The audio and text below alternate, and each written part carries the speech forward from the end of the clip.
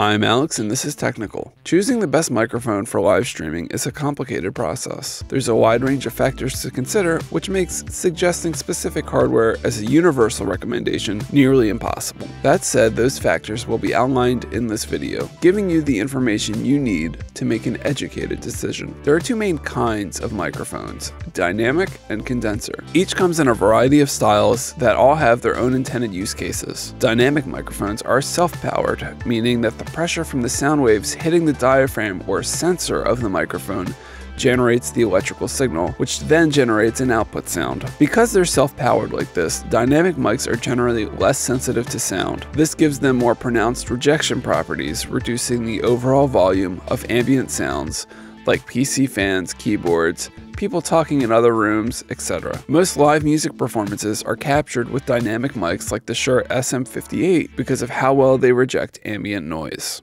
This is an audio test of the Shure SM58 dynamic microphone via XLR with the mic preamp while typing on Cherry MX Blue switches.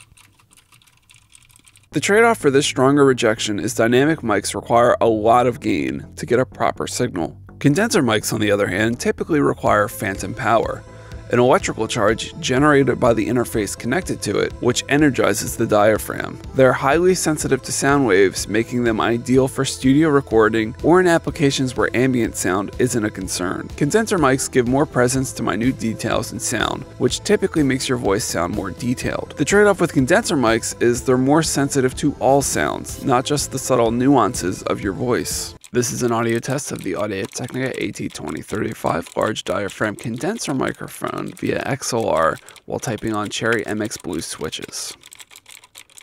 Affordable USB condenser mics like the Blue Yeti or Samson Meteor are often highly recommended for live streaming due to their relatively high quality and minimal setup requirements. But in a live production environment, they're actually less than ideal because of how sensitive they are. They might make your voice sound very full and detailed, but they'll also make every other noise as detailed and full. This is fine if you're recording in a controlled environment or plan to edit the audio in post-production, but it creates a headache in a live setting as you're constantly fighting ambient noise on the fly. A better recommendation would be large diaphragm, broadcast-style dynamic mics like the Golden Age Project D2. The Shure SM58 is widely regarded as the standard in live audio recording, but its muddy sound requires good equalization to make it sound correct. When it comes to interfaces, there are almost as many options as there are kinds of microphones. Again, there are some very popular recommendations that are actually less than ideal. Focusrite's Scarlett line of audio interfaces tops most recommendation lists,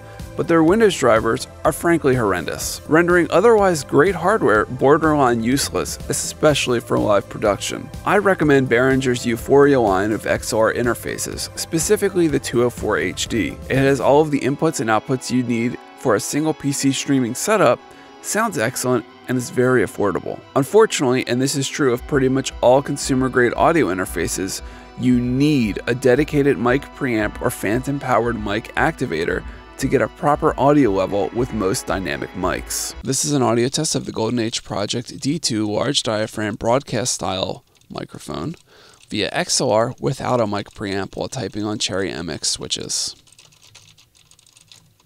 This is an audio test of the Golden Age Project D2 large diaphragm broadcast style dynamic microphone with a mic preamp while typing on Cherry MX Blue switches.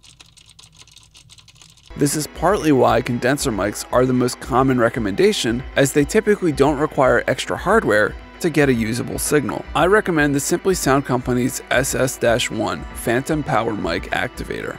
It goes in line between your mic and interface using phantom power to apply 25 dB of gain to the signal. So while you might need less hardware to use a condenser mic, in the long run, the extra investment with a dynamic mic pays off. With all that out of the way, you should have a pretty good understanding of why dynamic microphones are best in a live production environment. That being said, your options aren't limited to expensive dynamic microphones that require dedicated interfaces and additional hardware to get working. The Samson Q2U is a dynamic microphone with XLR and USB as well as a headphone jack. That means it has everything you need to start streaming now. I found out about the Q2U from friend of the channel Epos Fox. He did a full review of the microphone weighing its pros and cons. The conclusion we've both come to is that at $55, the Q2U is the best dynamic microphone for the money, under $100. There are definitely better microphones that are more expensive, but for $55, you cannot go wrong with the Q2U. Because it has both USB and XLR, you can add an interface down the line to get more control and quality out of it. It also doesn't require as much power as a large diaphragm broadcast-style dynamic microphone, which means you probably don't need a phantom power mic activator or external preamp to get a good signal out of it. This is an audio test of the Samson Q2U dynamic microphone via XLR without a mic preamp while typing on Cherry MX Blue switches. This is an audio test of the Samson Q2U dynamic microphone via XLR with a microphone preamp while typing on Cherry MX Blue switches.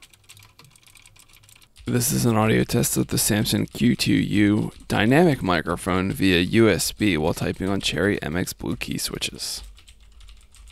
My interface recommendation of the Behringer 204 HD should be more than enough to drive this mic properly.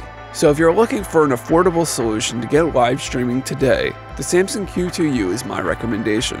In the long run, I still recommend a more expensive large diaphragm, broadcast-style dynamic microphone like the D2. But the Q2U is my go-to recommendation for anyone that wants to get into live streaming now without investing in additional hardware just yet. I'm Alex, and this has been Technical. If you enjoyed the video, please leave a like or a comment saying what you appreciated about it. For future videos, be sure to subscribe and turn on notifications. Thank you for watching.